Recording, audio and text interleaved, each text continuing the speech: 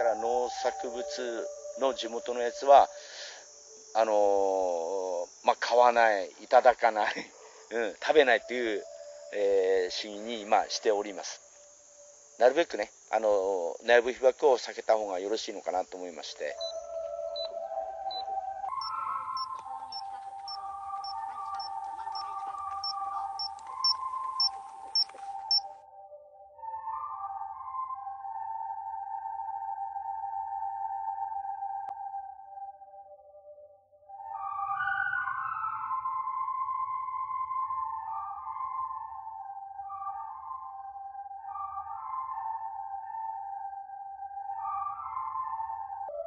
日本では要するに危険な場所に原発を建てないということは一度もやったことがないんです。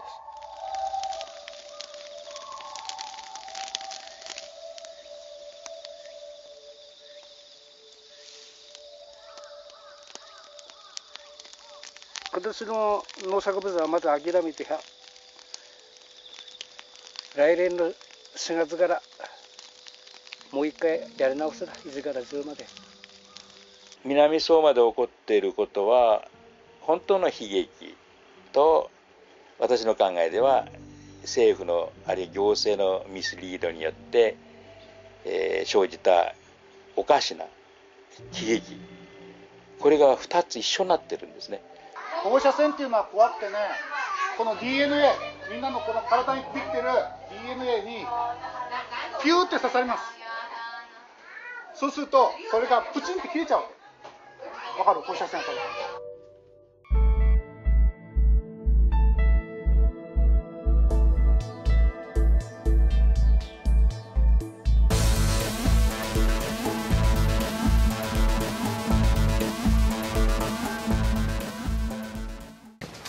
Hello.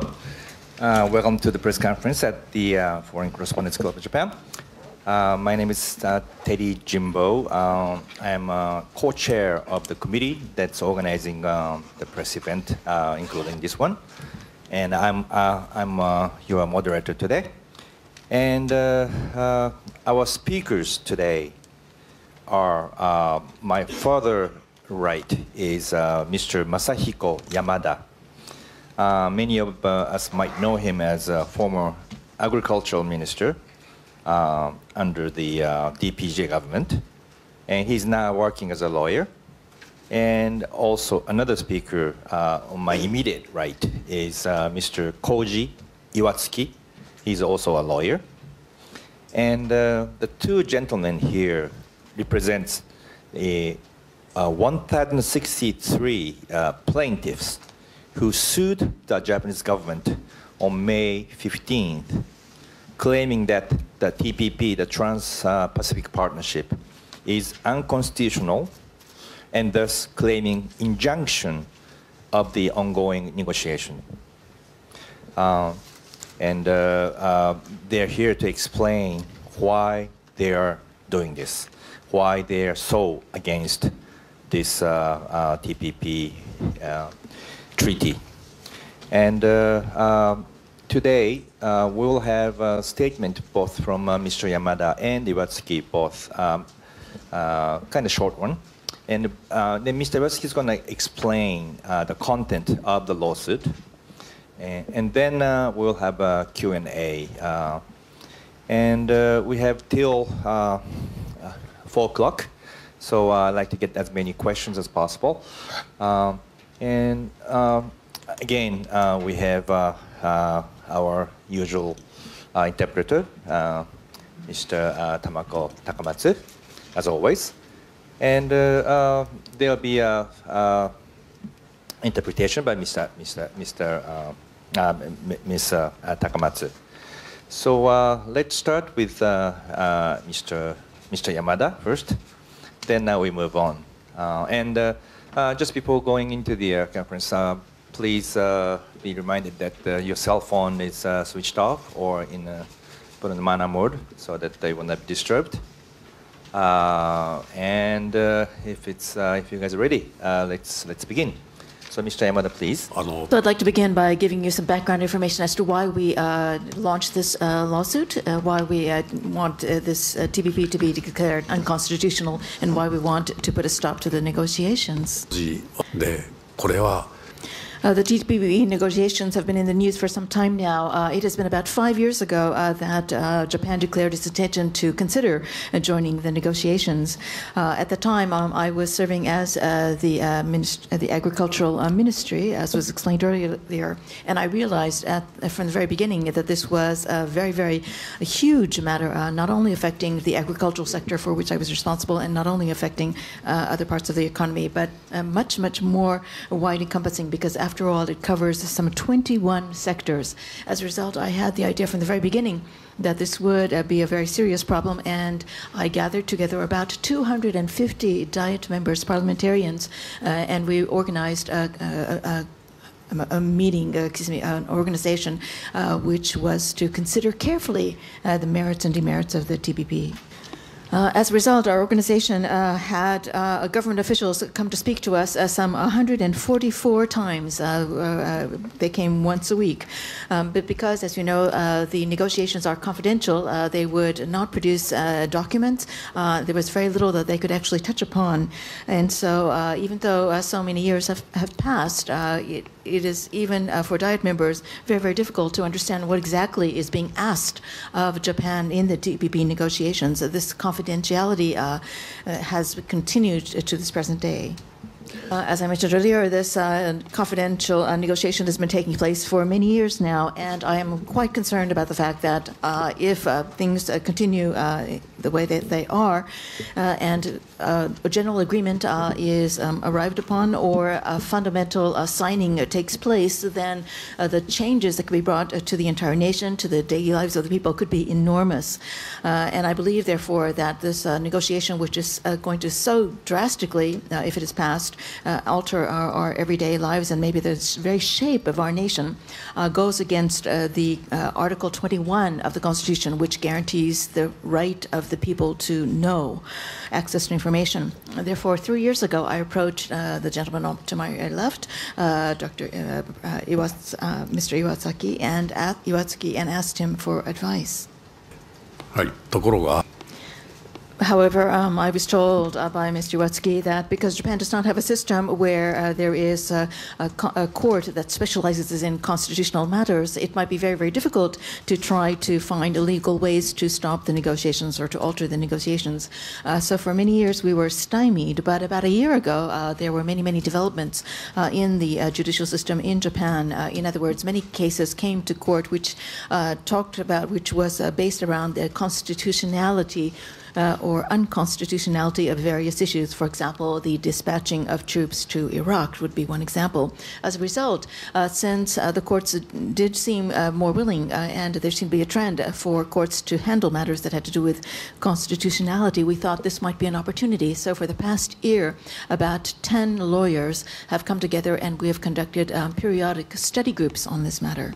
As I mentioned, we started off with only 10 lawyers. However, we did overnight study sessions, and our numbers ballooned to a final figure of 157 lawyers. There are 157 in our group.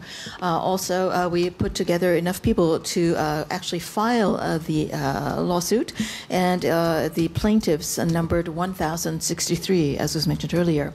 And so on May 15th, last month, we did file with the Tokyo District Court this petition or complaint about the TPP negotiations. So the actual complaint that was filed, or the petition that was filed with the Tokyo District Court, has been distributed to you. It's very long.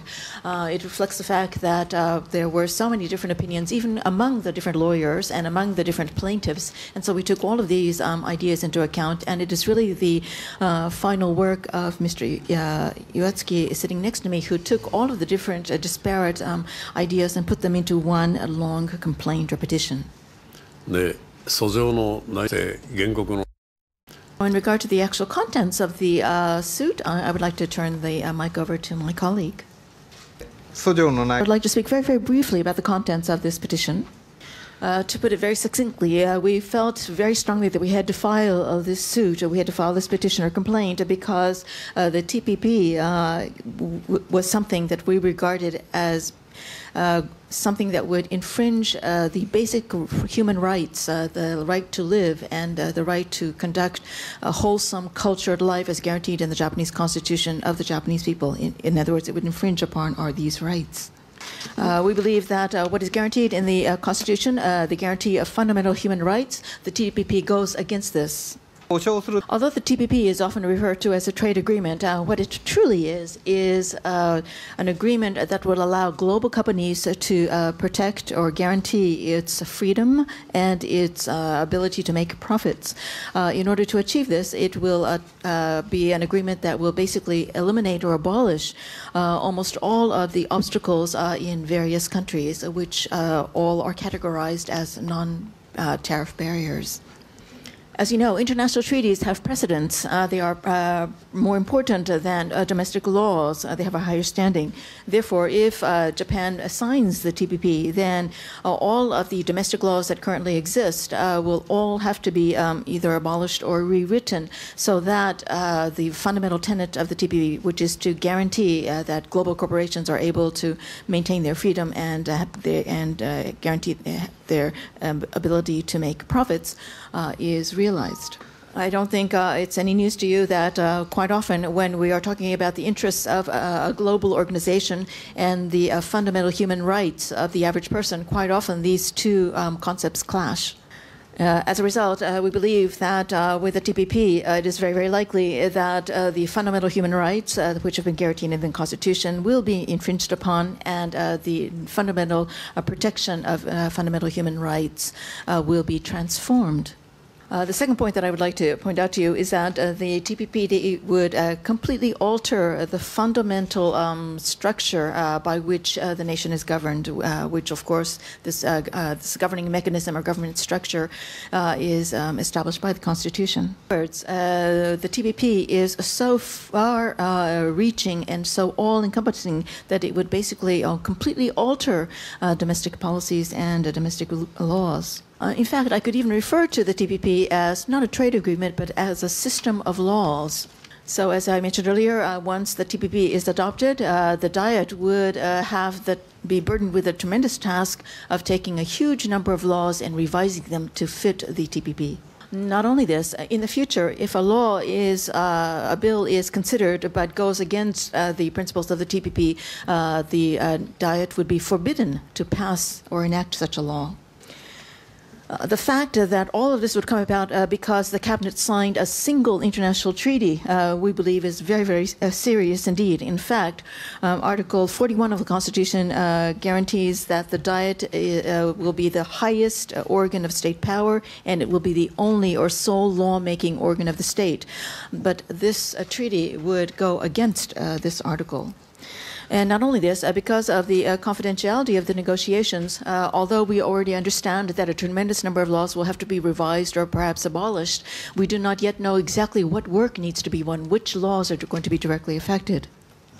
There is another aspect that causes us great concern, and this again this is called the ISD Clause, which is the Investor-State Dispute Settlement System. And this, again, is something that will very much shake the foundations of the governing mechanism which was established by the Constitution and under which Japan is run today. The ISD clause is a very, very special clause. It will allow a foreign investor to basically take the government of Japan to court, not in Japan, but in a court of its own choosing in another country. However, we believe that this goes against Article 76, paragraph 1 of the Constitution. This paragraph says the whole judicial power of the state is vested in the Supreme Court and in such inferior courts as are established by law. We believe that by taking the ISD clause, this would violate the Constitution. There is another problem, again, which would, again, affect the governing mechanism or governing structure of Japan.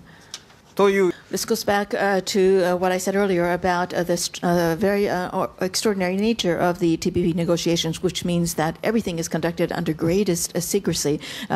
All negotiations are considered highly confidential. The fact is, although the TPP is something that will tremendously affect the everyday lives of the average citizen, even Diet members do not have access to the information. Article 73, there is a proviso to item 3 of Article 73 in the Constitution, which says that the authority to approve conclusions of a treaty is given to the Diet so that the nation can be put under democratic control. This secrecy of the negotiations goes against this Article 73.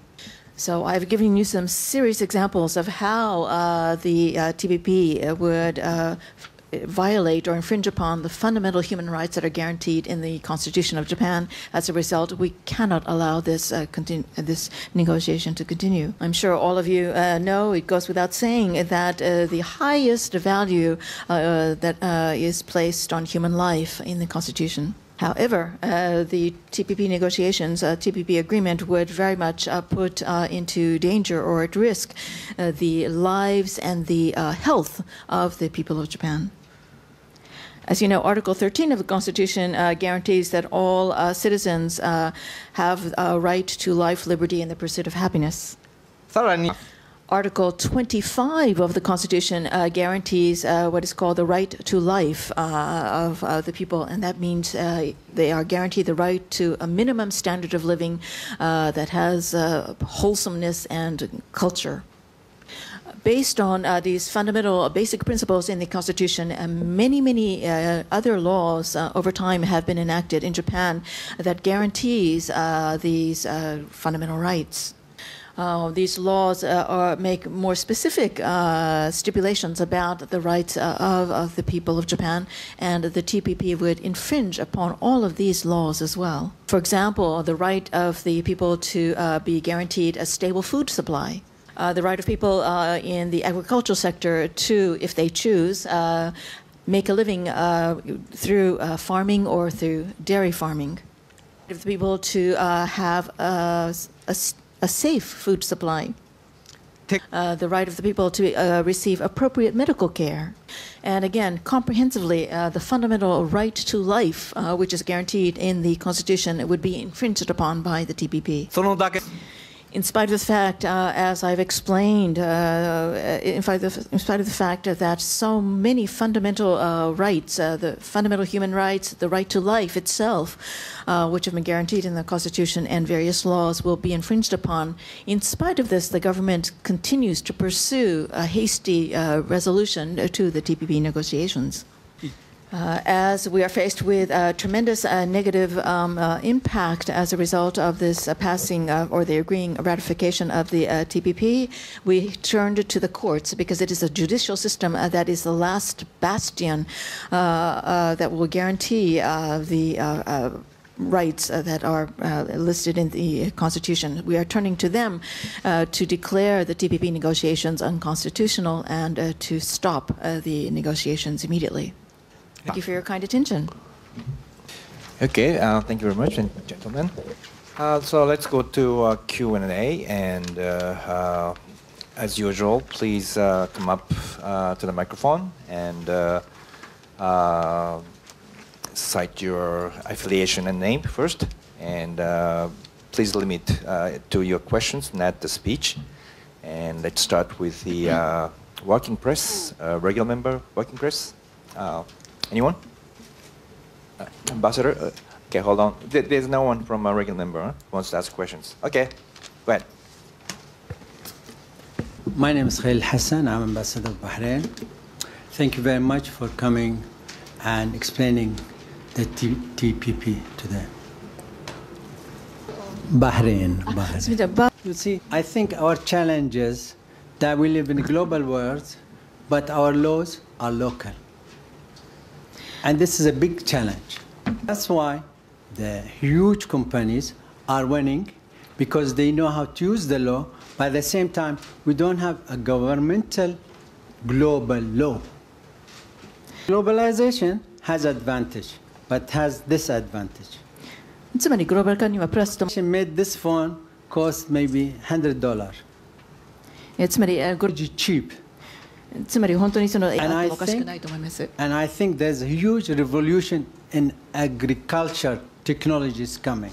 A huge, which will result in a huge amount of agriculture product in future. For that, you are worried that many farmers, they will lose their jobs in this global competition, and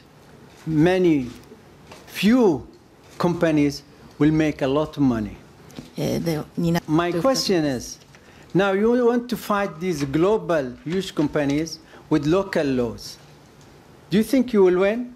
Or you should start thinking about global laws to know how to challenge the situation and reduce the inequality which is increasing in this world? Thank you very much. So I'd like to begin by responding. You talked about the introduction of technologies into agriculture and raising productivity. However, I don't think the problem is that we're talking about is productivity in the agricultural sector. We're talking about securing food supplies. In other words, for example, one of the things that concerns me greatly is being able to secure food supplies that we consider safe and that give us peace of mind. For example, genetically modified foods are something that I'm quite skeptical and quite anxious about. What I'm thinking about is not just simply relying on new innovations. The technology has its place, but not simply just seeking new innovations, but rather making sure that people have access to food supplies that are secure and safe. And also, I believe that another aspect of this is that we need to think about local food self-sufficiency. In other words, when we look at each local area, each regional area, each village, each town, then we see that it has deeper implications, wider implications. For example, we need to talk about environmental protection, environmental conservation.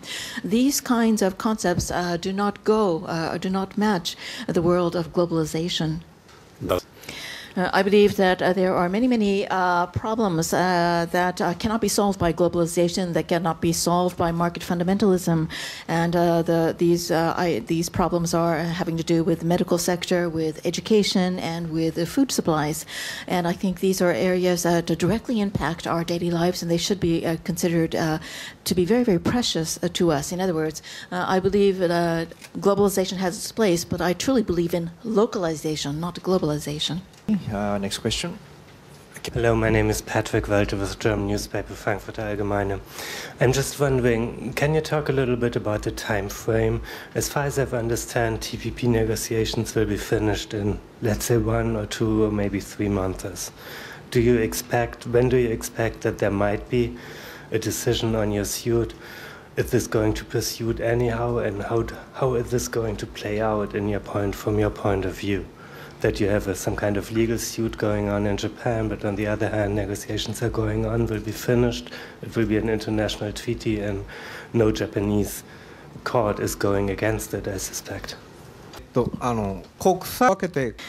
I think I'd like to respond to this by, first of all, dividing the problem into 2 areas. One is the area of international law, which has to do with state versus state, and then the other has to do with our domestic law system. If the TPP is signed and it's an international treaty that comes into effect, then this is a promise that is made between states and therefore must be kept. However, when we look at the domestic, legal system, even though international treaties have precedence over domestic laws, at the same time, the Constitution has precedence over international treaties.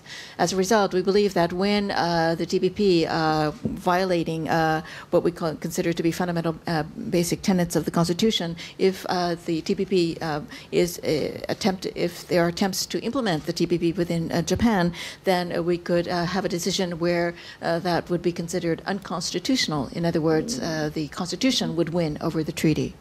In other words, as you can see from our petition or our complaint, what we are doing what we are asking for is to have the TPP negotiation considered to be unconstitutional.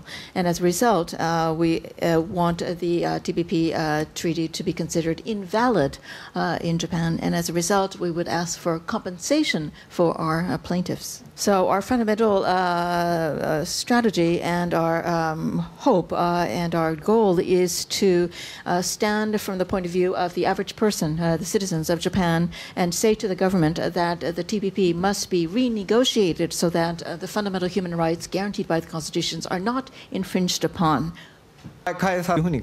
In other words, what we are talking about now is an international treaty basically coming into effect that would dramatically affect and change and transform the daily lives of the people. That is the flow of events that we are seeing occurring today. However, we believe that a reverse flow can also be imagined. In other words, the people would stand up and demand that their fundamental human rights be respected and guaranteed. And as a result, the flow would go backwards, and the international framework, the treaty itself, would be altered to reflect that.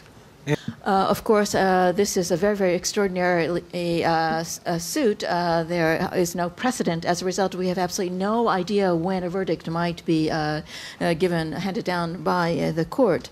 But regardless of how the TPP negotiations progress or do not progress, we have no intention but to keep continuing with our suit. You raising your hand first.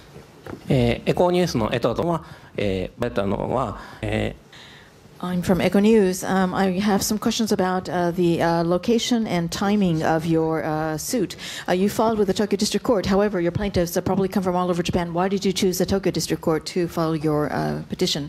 And secondly, in regard to timing, this has a little bit to do with the previous question, but it is said that the TPP is close to being agreed upon. You could have filed this petition earlier, and there's another aspect as well. You could have filed it later because so much of the negotiations is secret. You don't know the contents. It might have been one option to see what the contents were and then pile up evidence and then have a stronger case to present to the court. Why did you choose to file now? And secondly, there would be some people that would say that because the negotiations are secret and the contents are not known, then how can you possibly file a suit that says that something is unconstitutional when you don't even know what the contents actually are? How would you respond? Begin with the later questions first. Although it is a confidential negotiation, there have been some parts of the negotiations that have been leaked via WikiLeaks and which have also been translated into Japanese. Just looking at the parts that have been leaked and translated into Japanese, one can judge immediately that there will be some fundamental rights that will be violated. For example, the right of citizens to be able to receive appropriate medical treatment. And in regard to the ISD, the investor-state dispute clause that I mentioned earlier, there have been specific cases that have already been discussed about this matter from different parts of the world. And so it is very, very easy to predict how the rights of the people will be violated as a result of this clause. Location.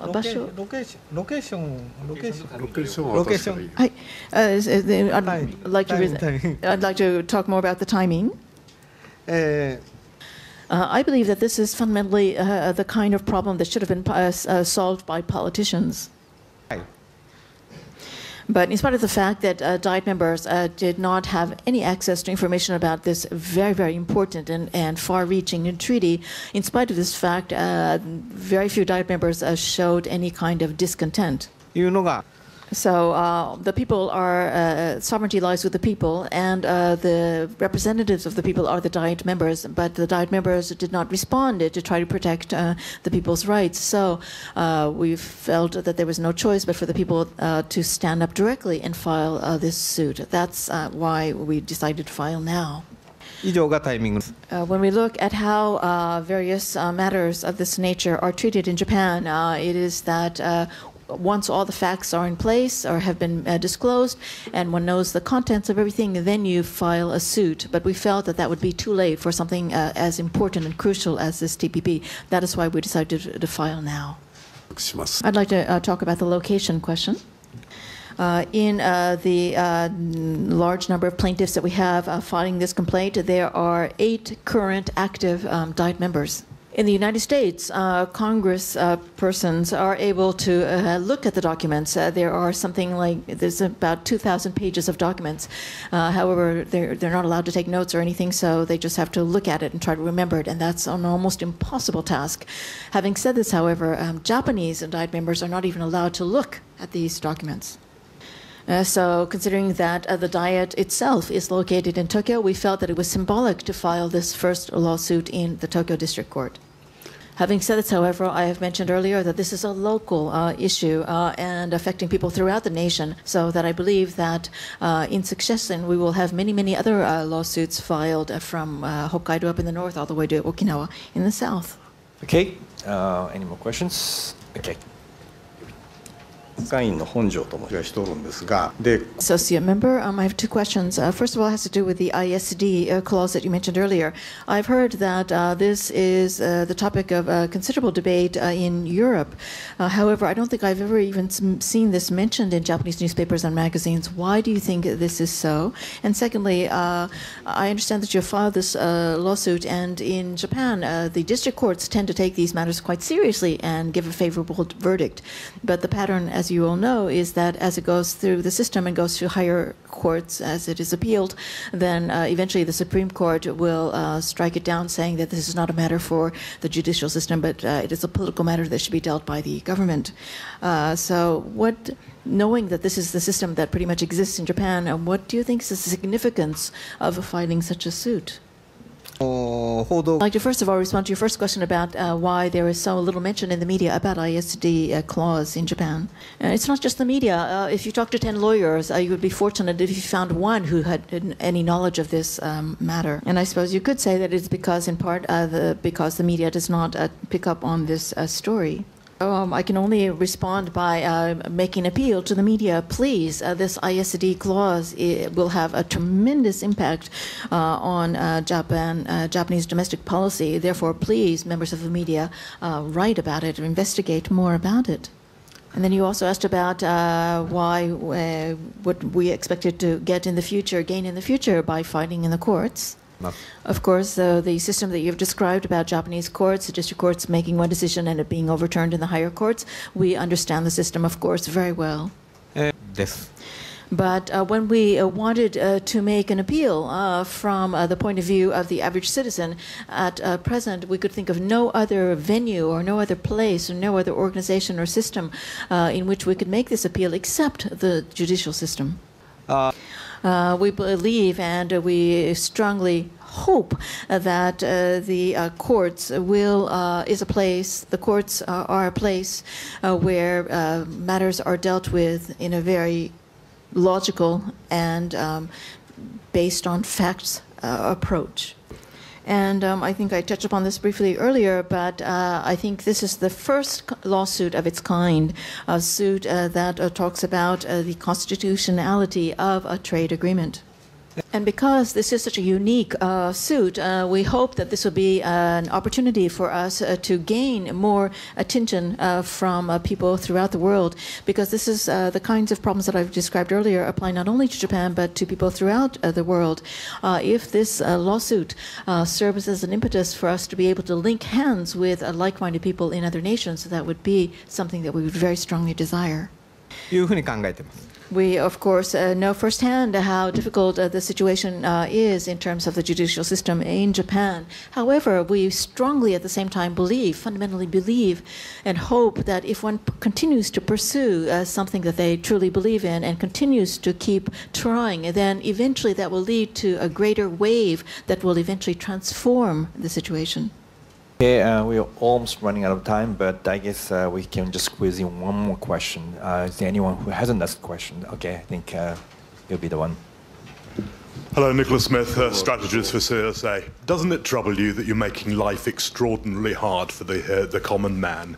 Doesn't it seem a problem that Japanese food prices are at astronomical levels already, with the price of rice protected by a 755% import tariff, and that the prices are likely to go up, bearing in mind that the percentage of farmers who are over the age of 70 is already 50%. So it's already going to have rising labour costs. So you're going to drive up the prices for people. And as it is at the moment, because of incompetent government moves in the 1960s, you have a calorific self-sufficiency rate of only 40% at the moment. So surely the best thing to do would be to open up the market to international competition and let the poor, struggling housewife get cheaper food from overseas when they can do this more efficiently. ということで。一般にね。So certainly I understand what you were saying, and I think many average Japanese share your understanding of high food prices. However, in terms of rice tariffs, there are there's a certain amount, a large amount of rice that is imported free of taxes. So the actual rate of tariffs is something closer to 200%. And if we look at different data provided by OECD nations, we see that the actual food prices are actually quite lower than, for example, countries such as the United States and Australia. They are coming down. But certainly I do agree with what you have said earlier about incompetent government policies in the past. That has been one of the main reasons that why the agricultural population has grown so old in recent years. When I myself served as the agricultural minister, I incorporated new policies that mimicked the ones that were in place in the United States and Europe. In other words, to give guaranteed household income to different farming households. In other words, instead of using different intermediaries, we paid this income directly to the farmers, and as a result, over 1 year, the average income of farming households rose 17%. And as a result, this allowed many young people to enter or return to the farming agricultural business. In other words, based on my own experiences, I believe that everything depends on agricultural policy. If agricultural policy in Japan is handled wisely, then we will be able to have food self-sufficiency, higher food self-sufficiency, and food supplies that are safe and give peace of mind. Okay, thank you very much. I think we're just running out of time, so it's going to end the press conference. And again, I'd like to give a big thank you to Mr. Yamada and Mr. Iwatsuki. Please give big hands.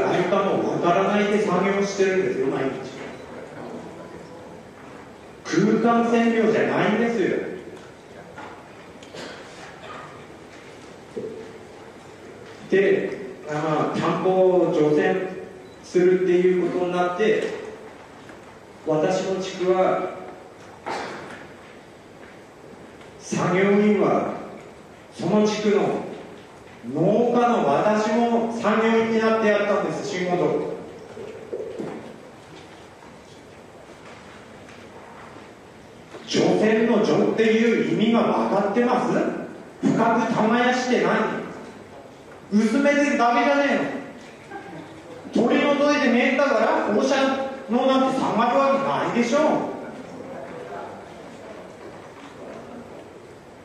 田んぼ除染しました、空間線量測りました、全然下がってないですよ。取り除いてねえのそうでしょう。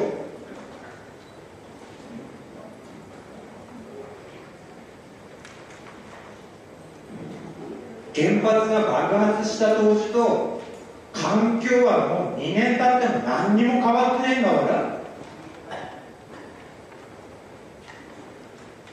農業資材だって汚染されてれば被覆資材などは使用してダメだっていう指示が出てます。それも農家が何べくれるあれなんてわからないですよ。で新しく買い直ししてどうしてくれんの。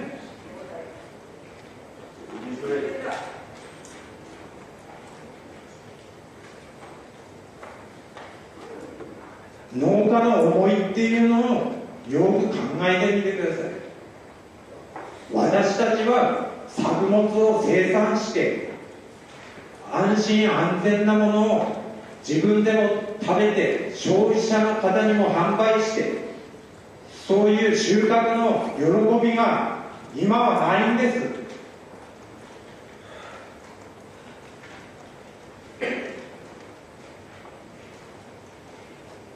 価格が福島県のものは県外のものに比べたら本当に値段も安いですから、それを承知しながら作って損害賠償をもらって農家は何の活力がありますか。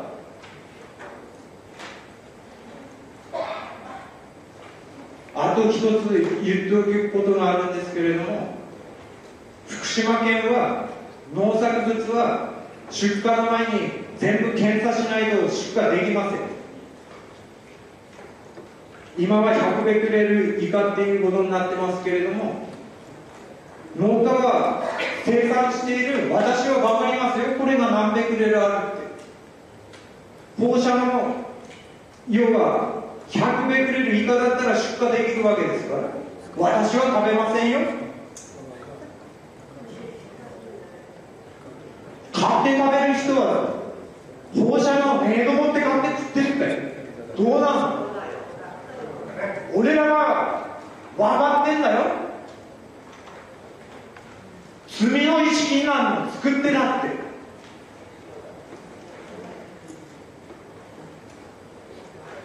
自分は食わねえけど人の人に食わせてんの。どう思いますか。ちょっと答えてください。じゃあ関連してちょっと待って、関連して今は深川地区のね農業の話をしました。もう一つ相馬の玉野地区というところの話をします。それを含めて答えて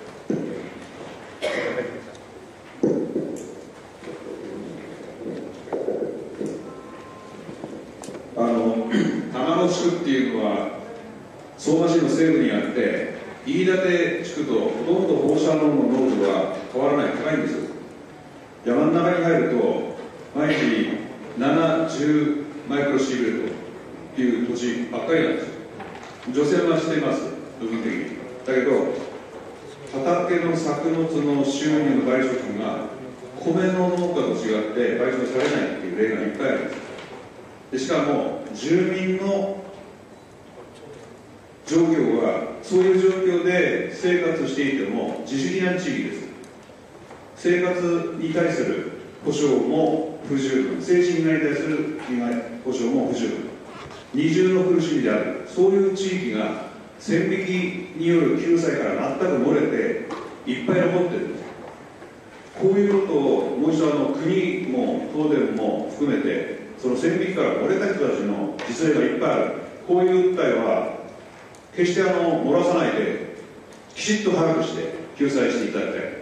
それとこの先ほどもおっしゃったけれども、ただ自分の子供にね、例えば100ベクレルない食べ物であって50ベクレルとか、あるいは簡易な検出器は10ベクレルぐらいから下は不検出になるんです。まあ、安いやつがね。そんな高い性能のいいやつはなかなかそれがない。アルファ線もベータ線もガンマ線も全部測れるなんてのはなかなか高くて手に入んない。ガンマ線だけですよ、セシウムの普通は測るのは。でそれで測って不検出なんていうものを消費者が本当に信じて食べるか、食べないんですよ。そういう内訳が分かってるから。であなたも、ね、西田さんもおっしゃる、私が聞きたい、それから文科省のあなたにも聞きたいが、自分の子供に例えば10ベクレルだからこれ不検出100ベクレルよりもはるかに低いんだから OK だよと言われて、それを進んで食べさせたいと思いますか？食べたいと自分でも思いますか？はい、医者なんて食べるんですか？私は進んで食べる。ああ、犠牲的な精神でとても立派。でも子供には食べさせないんですよ。でそれが実態ですよ。西田さんは私と同じか、まあ、私と似たような年合いだからもうしょうがねえや、役目から死んでみせようとあるかもしれないが、自分の子供にはそれ食わせたいと思わないでしょ。放射能っていうのはそういうもんですよ。指導者ののんきにそこに座って見せているけれども、自分の子供には食わせたい、そこで済ませたいとは思わないでしょ。これがね、国家がきちっとやんなきゃなんない本当の問題なんです。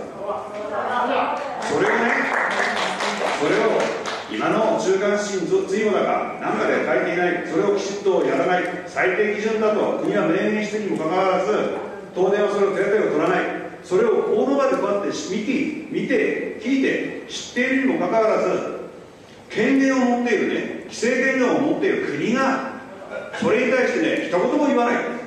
こんな情けないことがどこにあるか。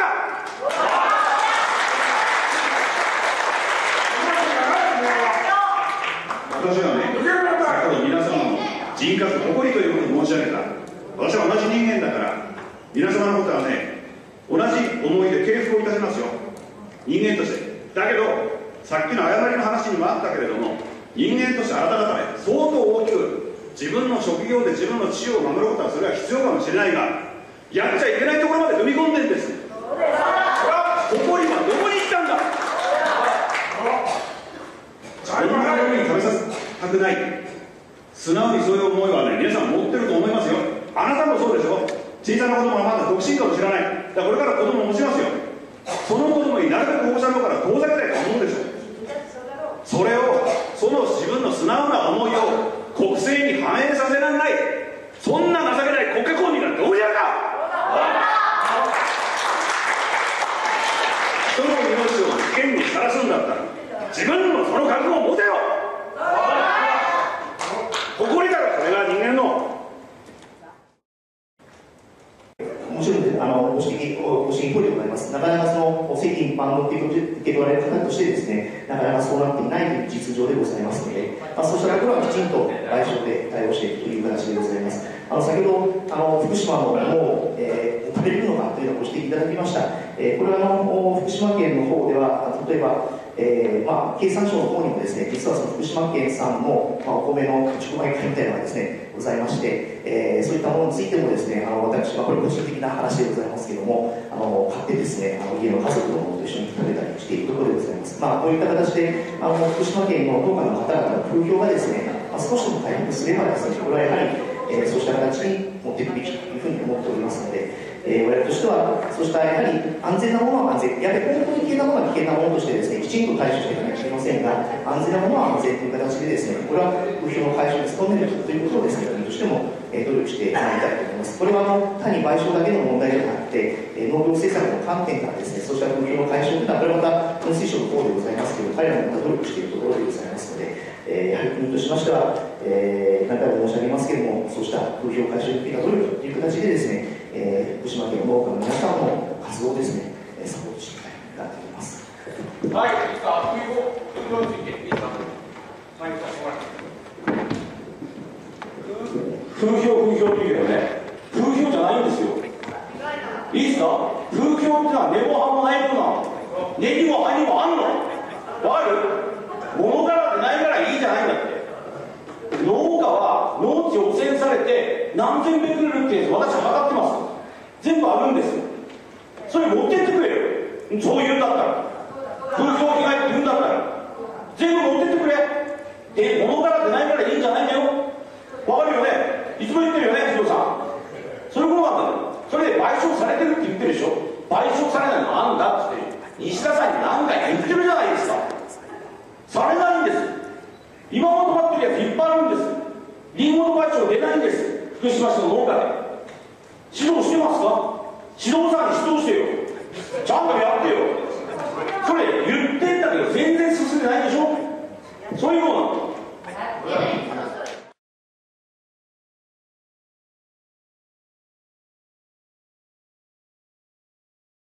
We need to get subscribed and get this unity stronger and beat YouTube at their own game. Okay, that's what this is about. Like I say, go to the remix button, hit the remix button. That way you'll have this video and keep up with this. Otherwise, you know, YouTube's just going to control us, guys, and it's really bad.